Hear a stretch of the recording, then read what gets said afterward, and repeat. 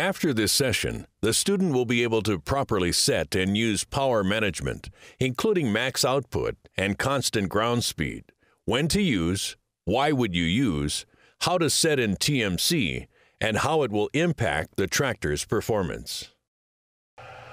To view the tractor power management screen, utilize the rotary knob to scroll up or down to select the top or bottom horizontal box. Then press the rotary knob in one time to bring up the main menu. Utilize the rotary knob to scroll left or right to locate the power management icon, and then press in on the rotary knob one time.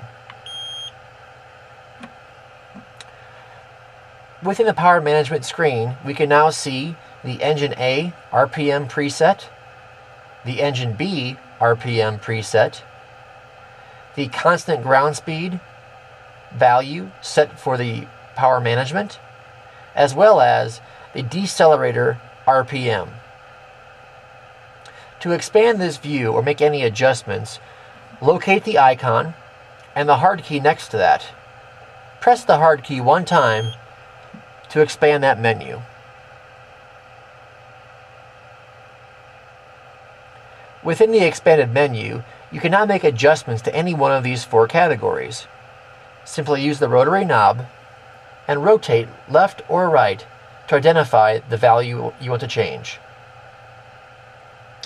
To adjust the value for engine speed A, press the rotary knob in one time and then use the rotary knob and scroll up or down to adjust the RPM.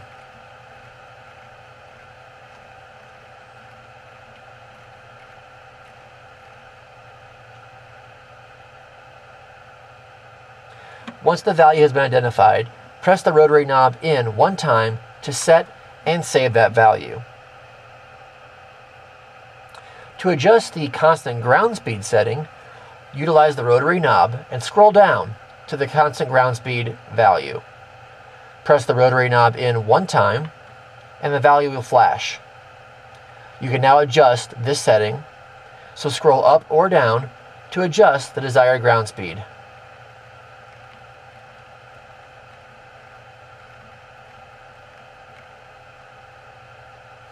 Press in the rotary knob to save that value.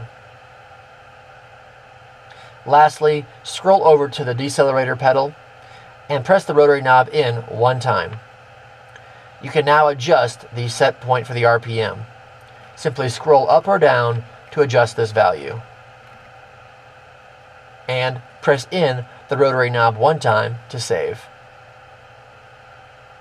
You can now escape out of this menu and return back to the main working screen. All of my recent adjustments have been saved and are currently displayed on the working screen.